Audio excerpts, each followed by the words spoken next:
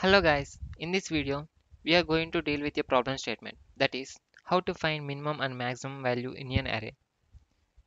This problem can be solved using three approaches and I will be explaining them in three different languages: Python, C++ and Java. We will be discussing the approach 1 in this video. Without any further delay, let's see the solution. I will be doing the first solution in Python. Let's create a Python file. You can name it anything. I'm naming it as min-max in array. So I will be explaining about the problem statement first, guys. Let's take an example. 3, 2, 9, 1, 4. We have to find the minimum value and maximum value in this array. So the minimum value according to me, we can see it 1. And the maximum value is 9. So this should be the expected output and this is the input. The first approach is simple and very straightforward, guys. It is we'll be using the sort function in Python. It is the built-in function in Python. In the first approach, we'll be using the sort function and we'll sort the array. This is the first step. And there are two types in sorting: ascending and descending. If we use the default sort function like sort in this way, we'll be getting the output in ascending order.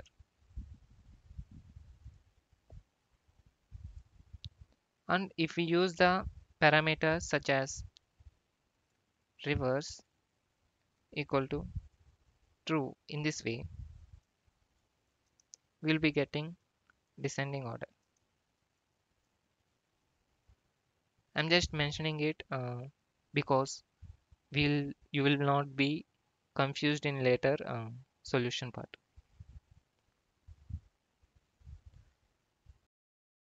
Now let's create a function. I'm naming it as method 1 underscore sorting.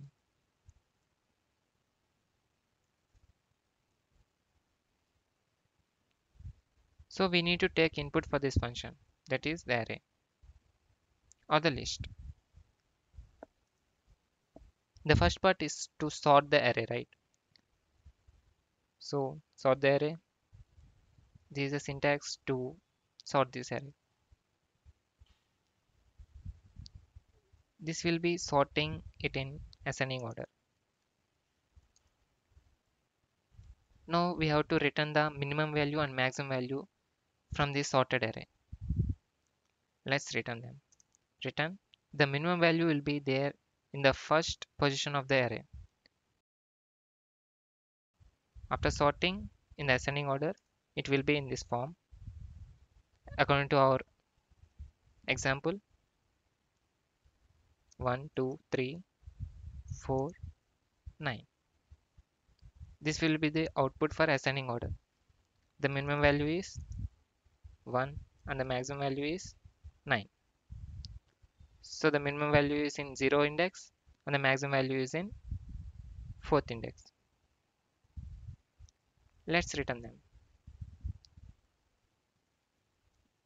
Array of 0 and array of 4. We can even return it as the lost element, so we can use -1 also. That's it for the function. Let's call it from our main function. Let's create.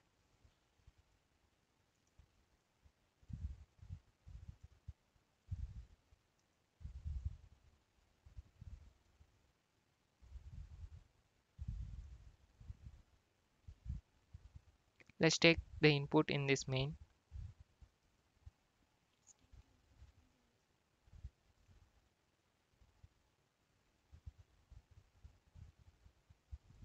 taking inputs from user.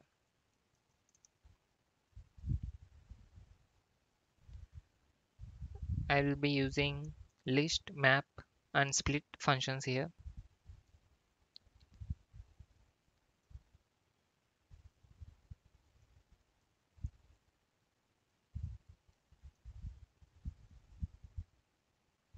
So while giving input, we have to separate the elements with comma. After separating them with comma, it will split the elements according to the split function I have used using comma, and it will convert the strings into int using map function, and then convert the map into list. Now let us call the function and send our input data. Let's try to run it. Before that, we have to print the output, right? We shouldn't forget that.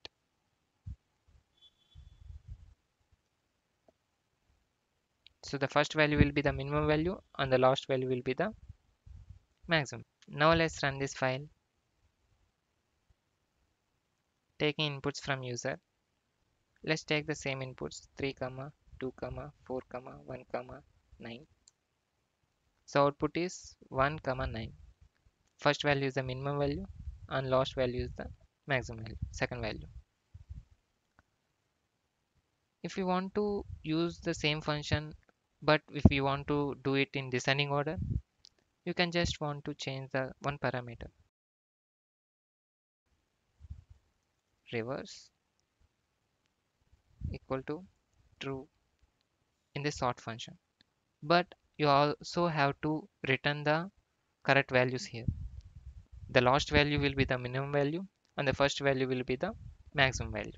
So you have to return -1 index first and then 0 index next. Let's save it and run it again. Let's give the same inputs again 3, 2, 4, 1, 9. We got the same output. So this is a solution in Python. Let's check in C. I'm creating a file in CPP now. I have a folder here. I'm naming it in the same order.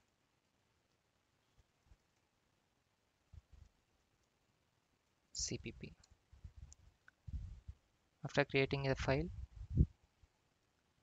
I'll be importing the required libraries here.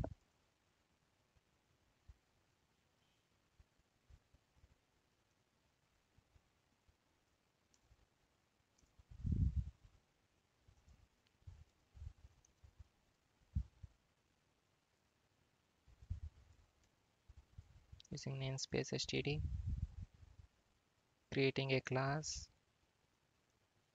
min max in array.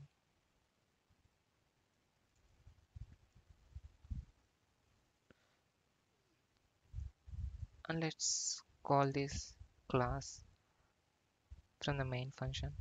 Let's create a main function here outside this class. And let's take the inputs from here. I'm creating a temporary variable to take the inputs one by one and storing them in the vector. Before creating vector, we have to import it. We shouldn't forget it. So let's import it.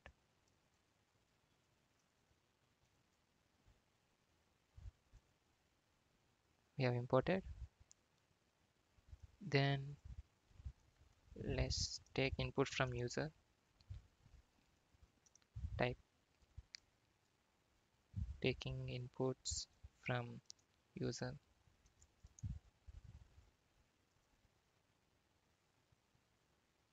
Using a while loop, let's take the inputs.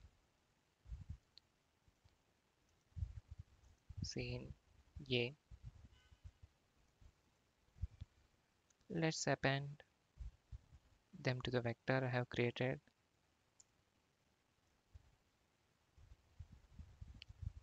This while loop will run until we give \n. Before creating this object for this class, let's create the function. Let's create a public function. In this function, let's do just printing the minimum and maximum values instead of returning. So I'm giving it as void return type. I'm naming it as the same function name as in Python.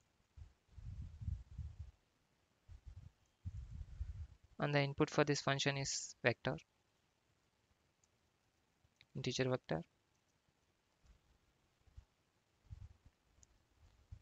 As in Python, we also have the building function in here C++ also. Let's use it. Sort array dot begin comma array dot end. This is the way we sort the array in this CPP. So it is being sorted in ascending order by default. Let's print the minimum and maximum value here. So index 1 will be minimum value and last index will be maximum value.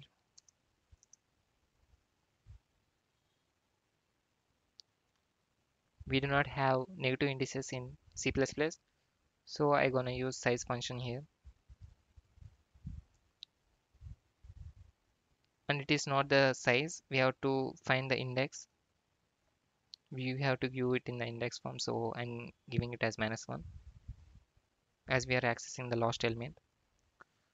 So we are printing minimum value space and maximum value here. Let's call this class. Let's create an object for this class in main function.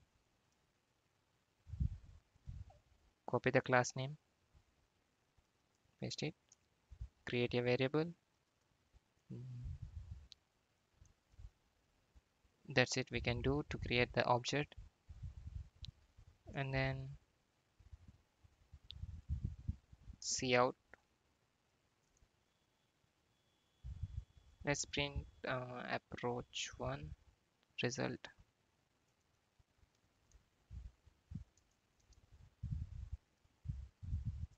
So let's call this function. We have to send the array, that is the vector, and the main function should return mandatorily any int value. So I'm returning 0 here. Let's save it. Let's run this file.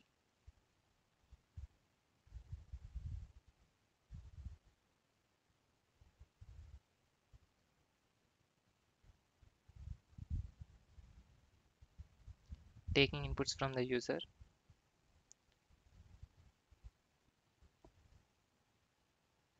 I have to give it one by one. So let's take 3, 2, 1, 4, 9. And to end this process, I have to give /n. The output is approach 1 results 1, 9. The minimum value is 1 and the maximum value is 9. So we have successfully completed the program in C++ also. Solve this program. Now let's check in Java. I'm creating a Java program here, naming it in the same way.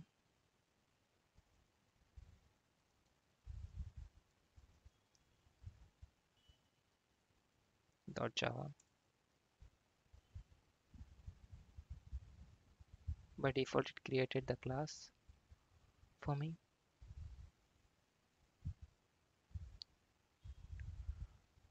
Okay. Now let's create a main function here. Public static void main. This is the beauty of this VS Code. It will give suggestions.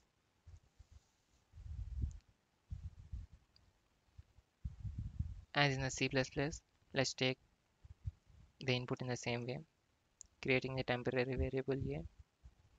And there is no vectors in Java, so I'm using array list.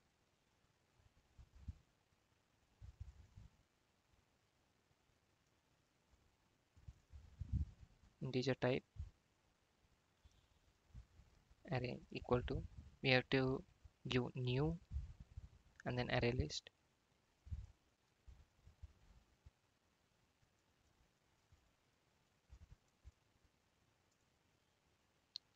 Before using this array list, we have to import it.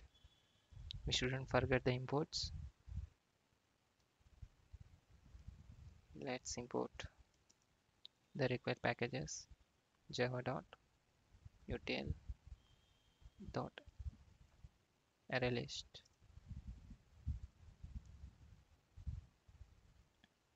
and we also need the scanner to take the input, right? So we import it from java.util.scanner,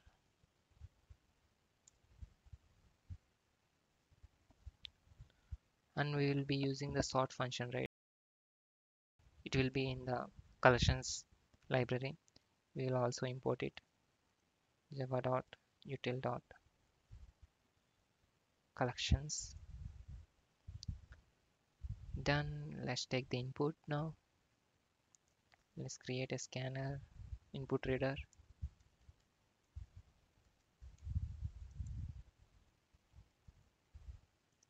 Scanner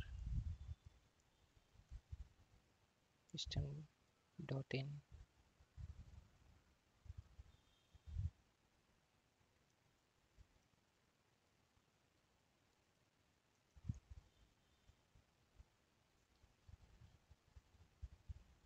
Let's take the input from the user. Taking inputs from the user.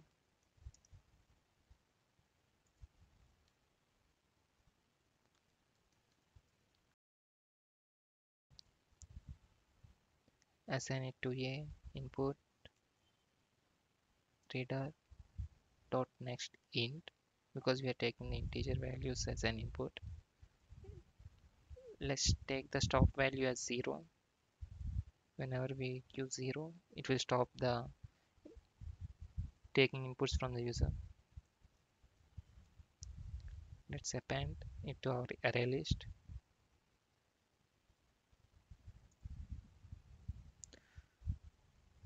Now in this class, let's create the required sorting function while let us print the minimum and maximum value in this function itself. Method 1 sorting. Array list is the input for this function of integer type array. As we imported the collections already, we can use the sort function from it. Collections.sort. We have to give the array. It will sort it in the ascending order as usual by default.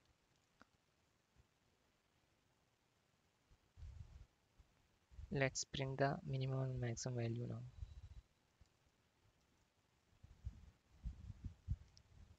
As it is an array list, we have to access the values using get function, get method.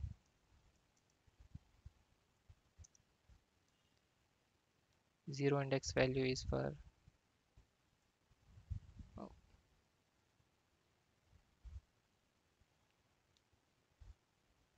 zero index value is for getting minimum value.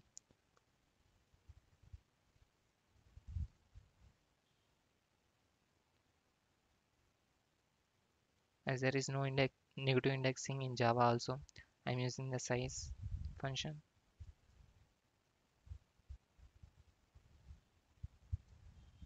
Yeah. Now let's call this. Let's create an object for this class and call that function in the main. Copy the class name. Create a variable. New class name. Let's call that function.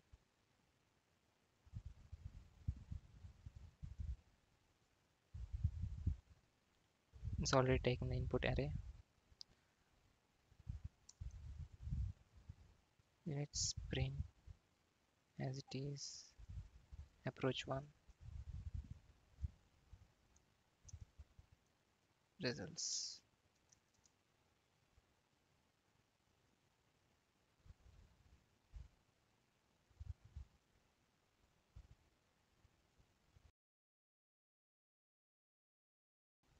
Let's run this file.